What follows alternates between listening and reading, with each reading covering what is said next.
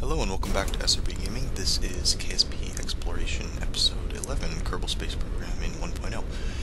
And as I promised in the last video, this is the launch of the new and improved CEV Crew Exploration Vehicle. As you saw in the last video, the first CEV had a critical failure on the surface of Minmus where it could not move without use of SAS, and the pilot had to be rescued by the newest MSL launcher, although that did give us a capability to test that, which was good. The new CEV is, well, it works, so it's pretty good. Again, contains 3 redundant power supplies, solar, RTG, some radioactive decay, and a fuel cell with a small Oscar tank inside, just in case it needs fuel for whatever. It also contains a docking port on the back, which allows it to possibly dock with missions on the surface. The low gravity of Minmus of 0.49 meters per second squared makes that pretty simple. You know, theoretically it could even tow one of the mining probes, which I might actually try, but I'm not sure if that would mess with the center of gravity too much. So this CEV, I'm glad to say, works, and we're using a slightly better launcher, so it doesn't tip over this time and have issues. Double stage, actually triple stage if you include the landing. I added landing gears to the landing stage, so that will land, and the lander will stay on the surface as debris.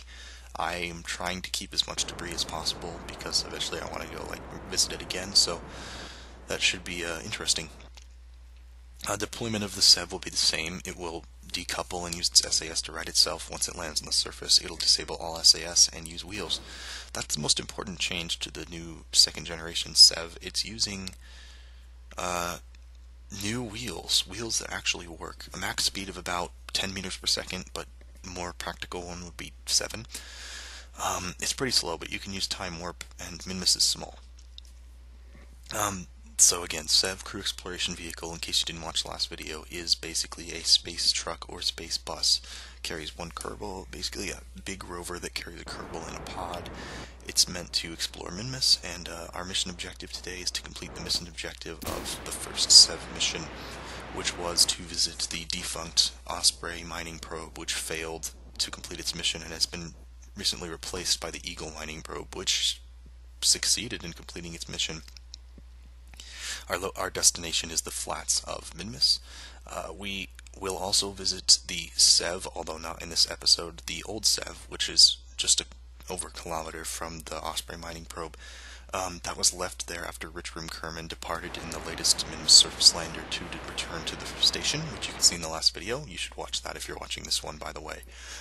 And so it's abandoned right now, and that CEV has no parts we can salvage without using a Kerbal Inventory System mod, and since I said I would not add mods if in the Asteroid Redirect mission, because there's been slightly more support for keeping stock game, we will not be able to refurbish the parts. Again, what I said was, there's been slightly more support for keeping it stock than keeping it mods, although people have said both ways, so for now I'll be keeping it stock, and possibly eventually I'll ask again, and if you guys would go to mods, I'd be happy to do that, because I was kind of wanting to do it, but more people want stock, so I'm staying with that. Landing was pretty simple again. Had to do some maneuvers to get the trajectories correct. Remember, when you're trying to land at a target on a surface, Minmus is an easier one because it's small. You have to remember to take into account the rotation of the planet.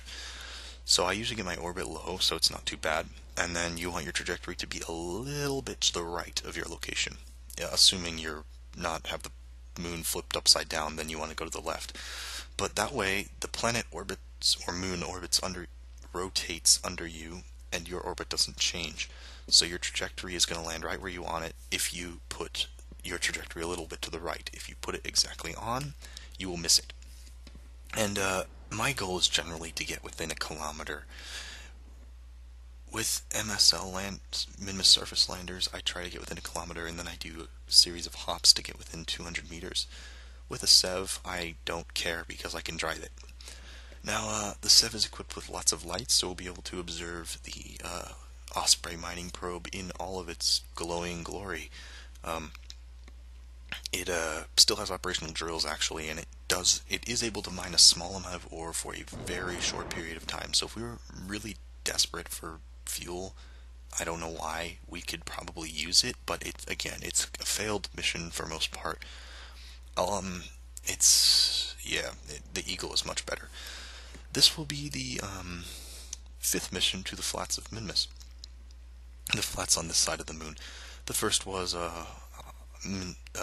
obviously the Osprey mining probe, and it actually hasn't been seen by a Kerbal since it detached itself from the CTV-4 in Minmus orbit in episode 3, so you can go watch that if you want to see the Osprey when it was first deployed. You'll see it again at the end of this video. And the second mission was Minmus Frontier Ground, which has since relocated its base. The third was an MSL to resupply Minmus Frontier Ground. The fourth was the defunct CEV first generation, which is currently stuck in the flats. It can't move.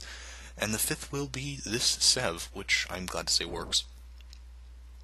Again, not that fast, but it's much easier to move around the surface than using a grasshopper technique like the MSLs do. The landing stage, thankfully, did not tip over. And this pilot was Ernick Kerman, which was one of the pilots on the Sky Chaser plane, which I'm planning to redesign eventually because it needs work to be any better than this CTV-4 transporter, which holds 3 Kerbals. And that pilot is going to stay on the surface for a long time. Since I was able to complete the objective of visiting the Osprey, I'm going to do a secondary objective of visiting the broken CEV. I might be able to repurpose that into some sort of base, but I'm not doing that now. I would have to send more modules in order to do that.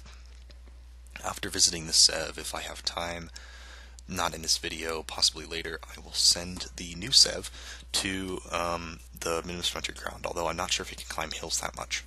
Vision rover had some issues with it, although Vision was significantly smaller and lacked SAS. It was on a slightly less inclined slope. It could still drive, but it had some issues, so we're going to do some tests with that. I don't know how the CEV will operate on higher gravity conditions because I still haven't tested it on Kerbin, very lazy. I'll probably do that, and if it works, we might be sending them to more exotic locations in the future. So it's an interesting exploration vehicle. It allows me to actually move around on the surface, since EVA and Kerbals are very inefficient and annoying to pilot. Yeah.